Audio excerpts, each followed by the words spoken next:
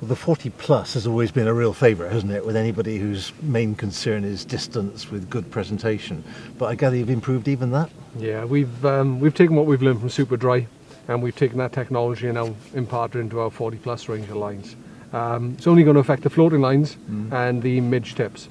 So you've got 2 lines in the 40 plus range, Chris. You've got the Expert, which is a longer belly, 44-foot head.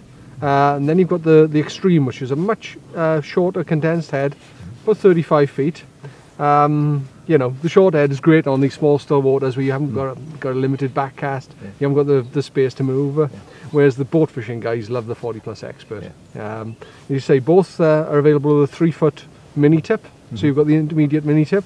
Now, they're an interesting line because I've got my own theories on why they work, and I think it's because that tip just anchors and stops the line from moving around, you know, and just gives you that firmness of presentation.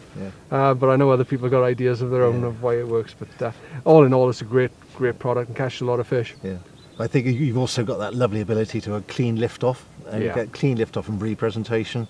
And when you're boat fishing, you've got to react quickly if you see something you want to cover a fish on a different angle. You can do that with a 40 plus. Definitely, and the Super Dri technology actually improves that. You know, that slickness that you get with a line, repels dirt, shoots really well, you know.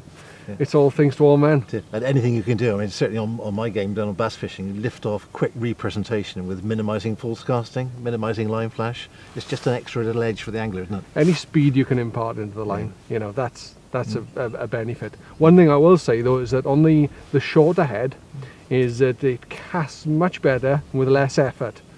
The guys who try to put a lot of effort into the short head don't get it very far. What happens, Chris, is that when you form that casting loop, the minute that casting loop is unfurled, it starts to fall to the floor.